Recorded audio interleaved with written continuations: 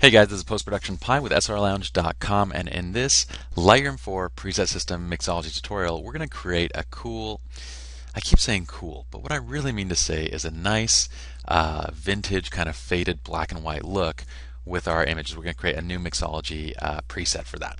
So let's get started. I have an image loaded up. You guys can use whatever image. I think another great image for, or another kind of candidate of images for this look is kind of more the natural lifestyle kind of shots, more candid, stuff like that. But what we're going to do is drop into our base adjustments. We're going to brighten it up a little bit. And I'm kind of treating this as, what I would do with a image that was correctly exposed, which is this is pretty close to correct. So if we need to make a little bit of modifications on it afterwards, no problem. We're going to flatten out the dynamic range just because, again, we want to flatten out the highlights on the skin. I'm going to do a light skin soften just because I want it to have a little bit softer of a look to it. We're going to do a light boost to contrast, and then we're going to do a medium vignette. And then to turn our image into that black and white look, we're going to go down to the Antique Curves pack.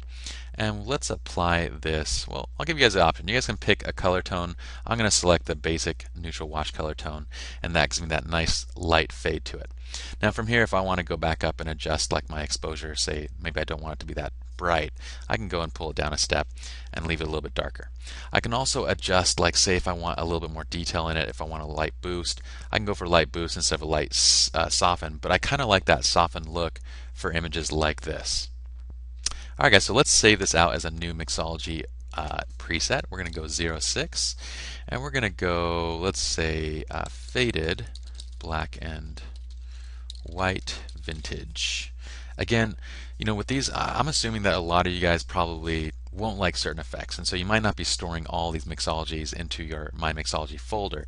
So whatever you're storing, feel free to organize and name however you guys like. Again, make sure everything is checked, and we're going to hit create. Now let's test this with another image. Let's pick another nice image from our, we have some candidates right next to it that actually would probably work pretty well. So we'll select this one, we'll go faded black and white vintage image, and again we get a nice faded black and white look. Let's try it with this one. Nice little shot, downtown Laguna. Again, nice little faded black and white vintage shot. Even this would look good with a faded black and white vintage. It would all look good, my friends. Alright guys, so from here, whatever you guys need to make, if it's properly exposed and you guys create the preset based on that proper exposure using the system, then when it comes out, it's going to look right on every single photo, and all you have to do is basically adjust the exposure. So we can try it with one more. Let's try it with a darker image like this one, and you'll see that all we need to do really with this is just adjust our exposure after we dial it in. So it comes in just a little bit on the dark side, and what I might do is just go to, let's say, a 1.5 brightening, and then we get that nice look to it. So you're just going to compensate for basically the exposure.